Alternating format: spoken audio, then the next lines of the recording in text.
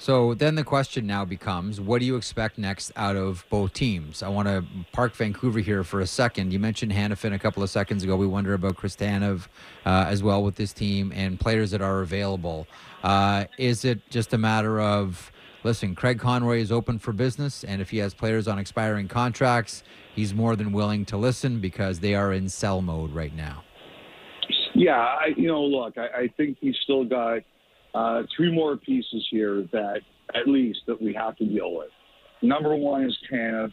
Ottawa took their run at Tanev. I don't see that happening this season, but I don't think it's impossible if he goes unsigned in the summer that Ottawa takes a run at that. I think it's really interesting. I mean, there were some reports last night that Tanev could have been included in the Vancouver deal.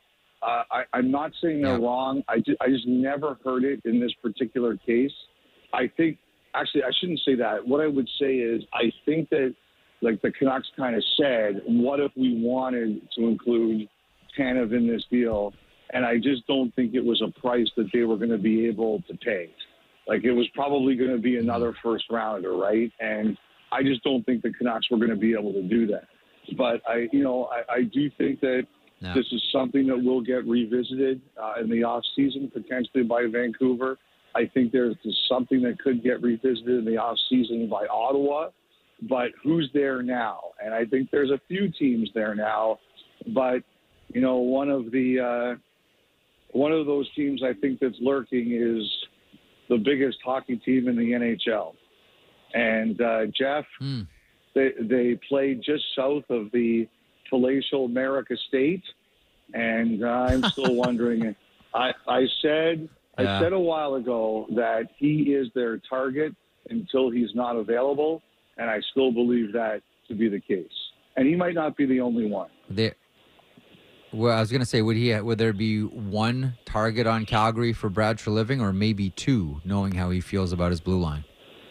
Well, the thing about Hannafin is, like, Hannafin's got to make a decision. I do believe that Calgary would like to keep him. It depends. There's two things here. There's number one is what does Hannafin want, and number two, what becomes available for him. And I do think Calgary has made it very clear they'd like to keep him, both in words and what they've offered. I think Hannafin has to make a decision.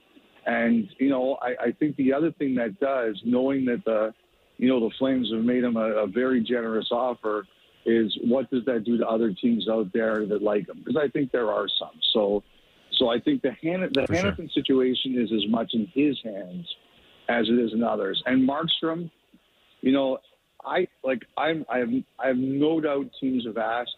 My position on this. I'm not saying it can't happen.